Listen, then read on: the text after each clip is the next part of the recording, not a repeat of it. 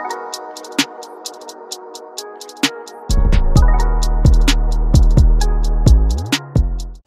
curl friends, NaturallyRonda here. To all my old time subbies, I love you, love you, love you. Thank you so much for tuning in to watch my videos. And if you're new here, welcome, welcome, welcome. Come on in, stay a while, check out some of my other content. So this video is another video for my Natural Hair 101 series. Natural Hair 101 is basically just how I do different things with my natural hair and other general information about natural hair. So in this video, I'm showing you how I protect or sleep with, how I make my mini twists last. And this isn't just for mini twists. This is for mini twists, for braids, for the regular size twist, jumbo twist, whatever.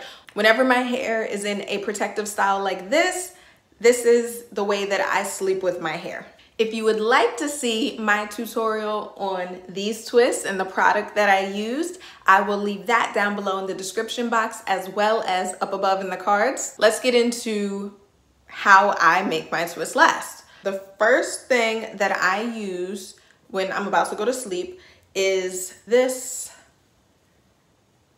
kind of like bootleg do-rag thing. I don't really know what to call it. And I feel really, really bad because I don't remember exactly where I got it from.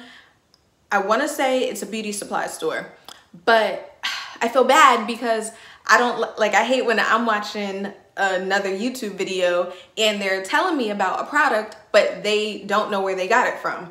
So it's not like I can go buy that product. Why are you telling me about it? But in my defense, a regular do-rag would do the same thing as this. As you can see, it looks just like a regular do-rag. It just doesn't have that extra little tail thing there. So if you can't find this type of scarf at your local beauty supply store, then a regular do-rag would do the trick. So all I do is I just put this on my head like this and just tie it in the back.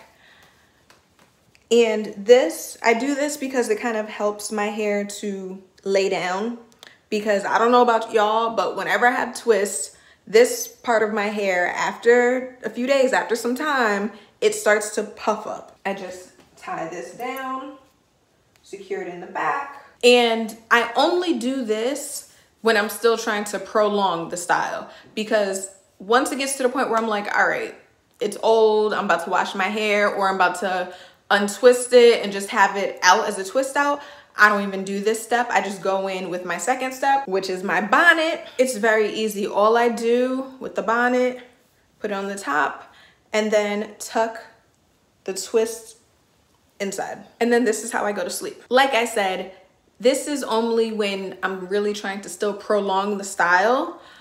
Other than that, I'll either just put on the bonnet, or when I'm really like over the style and about to wash my hair, I'll just sleep with no bonnet on at all. No bonnet, no bootleg do-rag, nothing, because I have satin pillowcases. So my hair is still protected, but it's just, I'm not worried about how neat it is. But this is what I will do for sure the first couple of days of having my twists in. Now, to maintain the twist, like after I take this out, if I feel like the twists are looking a little dry, I'll just take a little oil, and it really is whatever oil I just reach for. It's not any one particular oil. Or I will take a water-based leave-in, but not too much of it because I don't want my twist to really get wet again, but just to give it a little moisture. That's about it for this brief Natural Hair 101 video. This is the time where I like to point your attention to some of my other content, like my how I wet plop my hair and how I work out with my natural hair. I love you for watching. Y'all please be safe out there, and I'll see you in the next one.